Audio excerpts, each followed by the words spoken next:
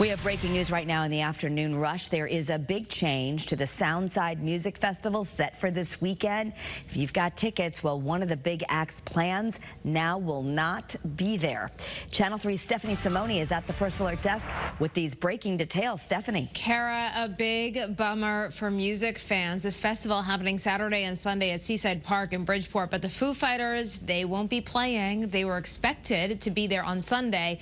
Now, last year, the group's drummer, Taylor Hawkins, died, and the group vowed to continue playing. Then just weeks ago, the news broke about frontman Dave Grohl's cheating scandal and secret baby. Now, instead of the Foo Fighters, Jack White and Greta Van Fleet will perform Sunday. All the other acts will also still play. The show will go on for them. And this is a big change for people who have tickets, of course. Some expressing frustration online already as organizers say there are no refunds because of this.